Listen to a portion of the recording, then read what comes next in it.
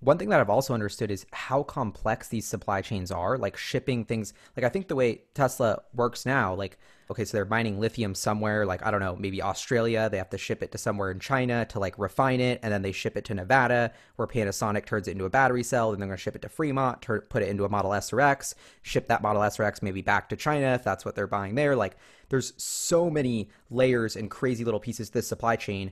And it's almost hard to wrap your head around how complicated it is. And you have this awesome slide here, which takes us through these steps. Like, it's not as easy as just getting some lithium out of the ground and turning it into a battery. Like, it's so much more complicated than that. So I'm curious if you could help us unpack that. First of all, for the lithium ion battery as a concept, for any lithium ion battery, it's not just lithium as like the main ingredient, right? There are many different ingredients out there. The bill of materials for lithium ion batteries have anywhere from like 80 to 150 parts, depending on how specialized you're trying to get. And what you see over here is a very simplistic chart of what are the major supply chain steps to get from an atom of lithium coming out of a mine to it being used in a vehicle, right? So you first go through a mining process, and then you have to be going through a specialty chemical process. Then it goes into being a cathode or an anode or an electrolyte or a separator, which are sort of the major building blocks of the lithium ion battery cell. Yep. They all get manufactured together as a cell, which gets put into a pack, which gets put into a car, which gets put into the hands of a consumer.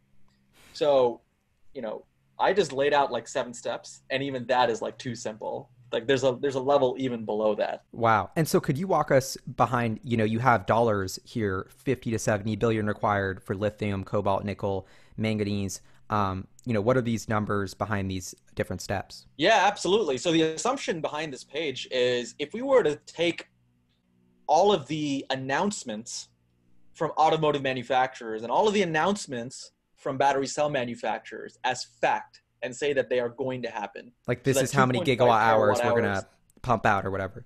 Exactly. That 2.5 terawatt hours will definitely happen. Those 30 million vehicles on roads, those 30 million electric vehicles on the roads in 2030 will definitely happen. And then we assume how much cathode do we need? How much anode do we need? How much specialty chemical manufacturing do we need? That's where we arrive at these numbers for approximate investment that's needed. I mean, these are not small numbers. Like and this is to hit that 2.5 terawatt, which is in the other slide that you were referencing. Absolutely. Gotcha. Okay. Right. So, these are not tiny numbers at all. And to be frank, I still think that we have undershot these numbers. Yep. Because these industries have major CapEx overruns, major delays. The problem over here is the scope and scale of the challenge is just so large. And it is not just putting more vehicles on the road.